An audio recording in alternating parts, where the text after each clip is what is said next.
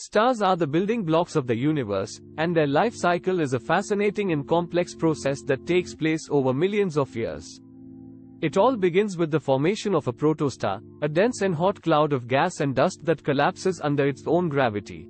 As the protostar grows, it enters the T-Tauri phase, where it emits strong stellar winds and experiences intense flares. Once the star has stabilized, it enters the main sequence phase, where it will remain for most of its life.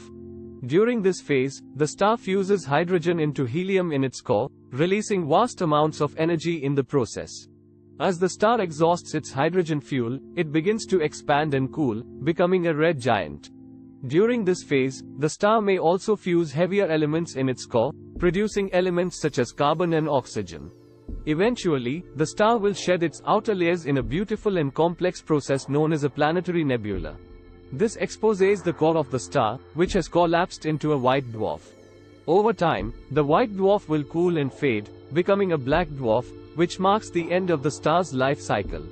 The life cycle of a star is a testament to the incredible power and beauty of the universe.